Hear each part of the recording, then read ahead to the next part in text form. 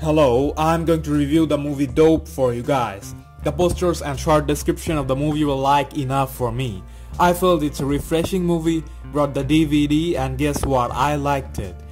The movie was released on 19th June of last year. Before anything, I'd like to mention how awesome Shameik Moore was in this movie. Absolutely a 5-star performance. His lead literally made the movie stand apart. It's the type of story that was highly dependent on the lead actor. Such class, such talent. Halfway into the movie you will feel like pausing and take a moment for appreciating Shameik Moore for playing Malcom so good. Rated by more than 32k users, it has a rating of 7.3 on IMDB and got an 88% rating on Red Tomato. Personally, I would rate it 8 out of 10 for the originality and uniqueness. The story is basically with 3 high school geeks. They were not like the not so cool and unwatchable character. They are obsessed with 90s hip hop and culture. They dress and do everything like they are in the 90s. If you watch this film without knowing anything beforehand, you will feel like it's taking place in the 90s for a while before you see the iPhones and stuff, you know. Malcom, the lead, is a pro level geek and still plays Super Nintendo. Well, overall, they got picked on a little by others in high school. They're really the cool type. They have a goddamn Afro-punk band of their own, and they do get some appreciation at one point. Malcom, along with his friend Diggy and Jib, lives in the dark part of Inglewood, which is the home of gangs and drugs and all sorts of stuff.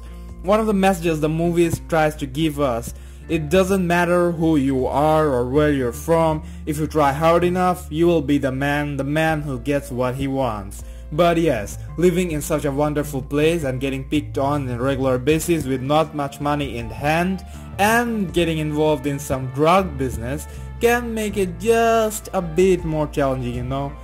Especially when you want to become a Harvard man. Being a Harvard fallout, I can relate to that, but it also shows that challenges just make you better if you know how to deal with it.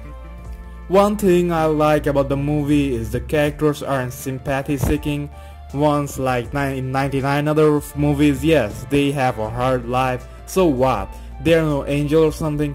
Especially the character Malcom was never like, hey audience, you must like me for all this. He gets into troubles and deals with it his style. The movie brings on a lot of concepts, some scenes that might not seem very relevant to you, but overall it gives us this feel and a lot to think about. There were scenes like some thugs ranting their philosophy on the world, Obama and politics. These things like bitcoins, deep wave, etc. are mentioned, which is great.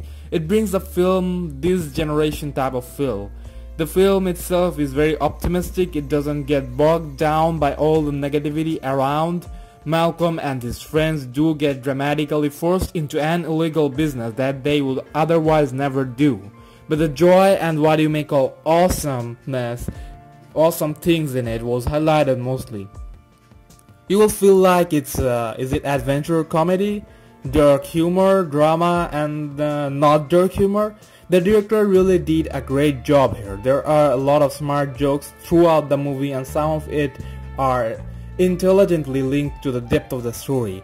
Famuyiwa and cinematographer Rachel Morrison made a perfect crossbreed of 90s and modern day technologies, which was really pleasant to watch. I like the fact that they didn't feel morally obliged to put down a transparent positive message and making the lead actor look like an angel. Malcom does whatever necessary to maintain his dignity, keeping his goals in mind. It's amazing how they portrayed that, how the desperation to achieve something badly can make you act sensibly. Yes, he did a lot of stuff, but his heart for doing well was always there. This was highlighted in an artistic way. Famuyiwa throughout the movie used an unique technique to tell the story, used split scenes and freeze the action, and he didn't overuse it at all. Diggy and Jib had about the right amount of screen time and played the roles decently. And I'm not going to break down what I think the real message of the movie is, because it's the most important part and they don't have any particular message. It depends on how an individual might interpret it. You will be like, oh wait, I see what they are trying to say.